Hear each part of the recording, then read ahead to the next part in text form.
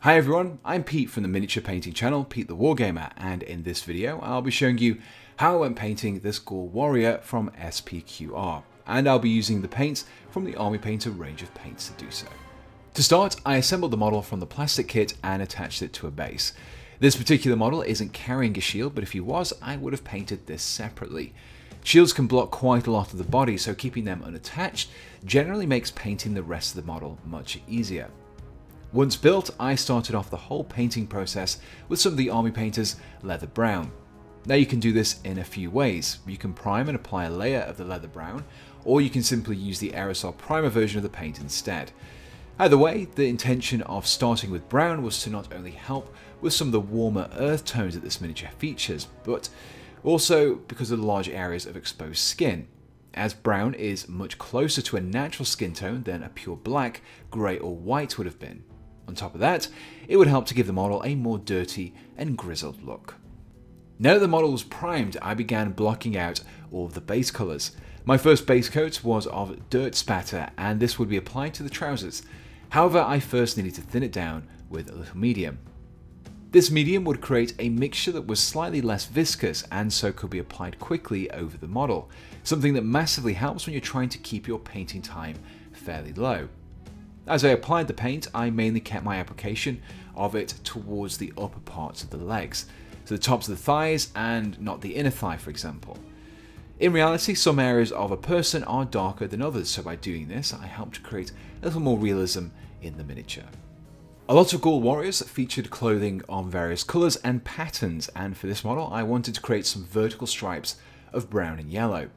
I had already applied my brown in the last step, so I just needed a slightly dulled and dirty looking yellow, so I used some Sulfide Ochre. I had thinned down my paint as in the previous step and carefully applied some thick lines vertically down the legs, making sure that each of the stripes were evenly spread apart. With the trousers complete, I could move on to painting the areas of exposed skin on the model, of which there was quite a lot. As such, I approached the step a little differently than the previous base coats. I thinned my paint out as normal, but this time around I used some Barbarian Flesh and began to apply this over the model in a thin layer. I left this to dry and then applied a second layer over the top, but this time I only focused on the raised musculature of the torso, face and arms, rather than in the recessed areas. This not only helped with the definition in the model, but it also helped create a much more of a solid skin tone. For the hair and mustache, I chose to use the paint Fur Brown to create a reddish hair colour. Alternatively, I could have used some of the earlier dirt spatter for a brown tone, some skeleton bone for a blonde colour, or some necromancer cloak for some black hair.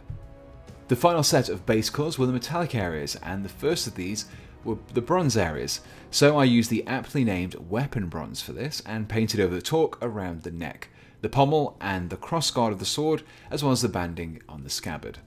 To finish off the base coat, I used a base colour of gunmetal over the blade of the sword.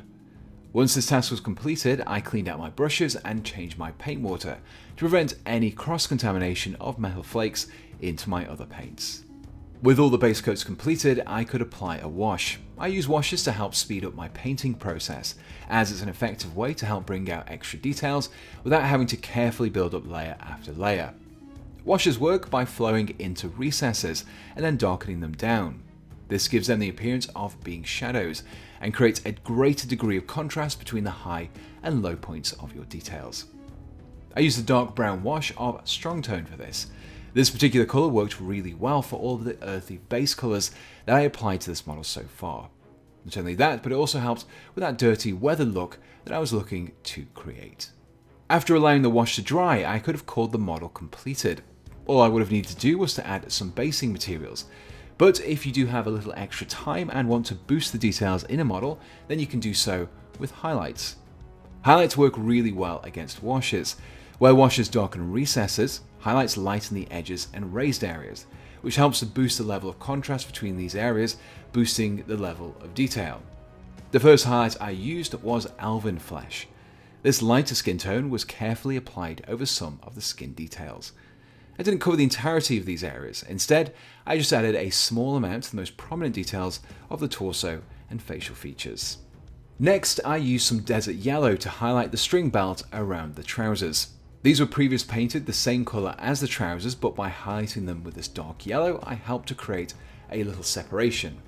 Finally, I wanted to create a bit of definition with some of the hair strands, and so used some of the lighter tone of tanned flesh to pick out these areas, while still retaining that auburn hair colour.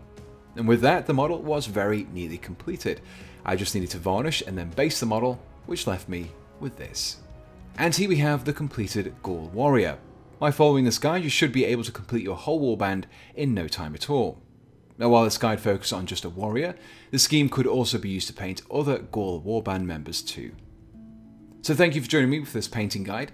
I hope that you've enjoyed watching and that you've been able to learn something from it. And so until next time, thanks for watching and goodbye.